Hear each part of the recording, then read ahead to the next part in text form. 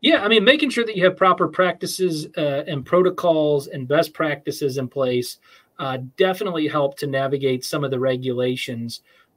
Have you ever had a team member, Dr. Choi, that didn't follow your best practices, and how do you handle that?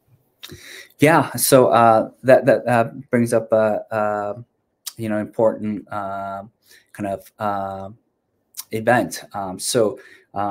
The I So my current VA from that was hired through BBC was not my original hire.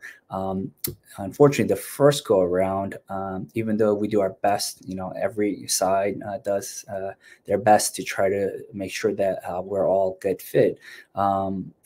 Even though the interview process went well, kind of selection for the candidates amongst a pool of candidates went seemingly well. When kind of it came to the time to kind of really work with each other, it was really not a good fit. And unfortunately, after a couple of months, we had to kind of go our separate ways. Multiple attempts were made to try to remediate kind of the issues that were constantly being noticed, but there was a little resistance, and so we had to kind of sever ties. But thankfully, BBC was great in kind of working with our office to try to find the replacement candidate.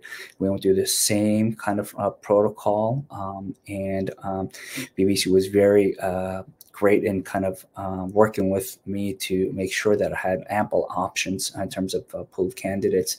And after vetting the candidates, we settled on my current VA, Angelo, and he has been my most valuable asset for sure in terms of kind of